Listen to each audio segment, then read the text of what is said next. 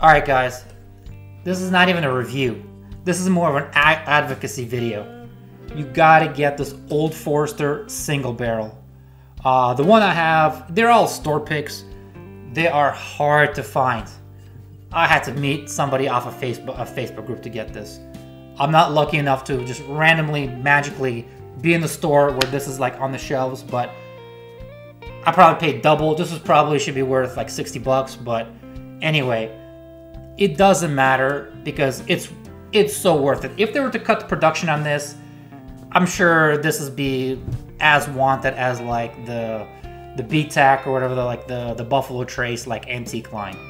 In my opinion, this thing, 6 years old or give or take, and the one thing that I will say is a lot of people put all like just taste a bourbon and put all sorts of notes on there like, oh, this is like tobacco, this is that, whatever, and it's just based on their palate, and a lot of other people's palate is different, so they're not going to taste the same thing.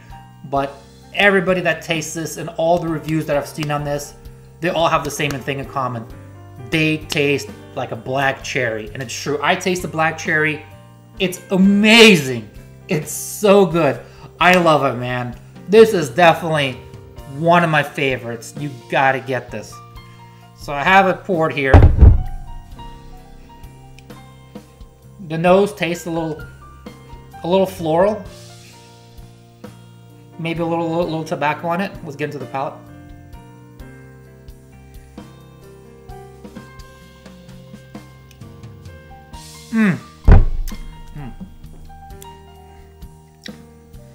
Yeah, definitely. The black cherry, maybe like a barrel wood takes over the palate. A little bit of rice spice.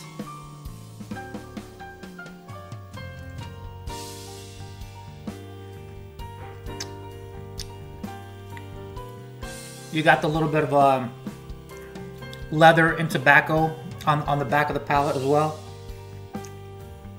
And of course, this thing is high proof. I mean, the bottle varies because it's like a single barrel. This is 127.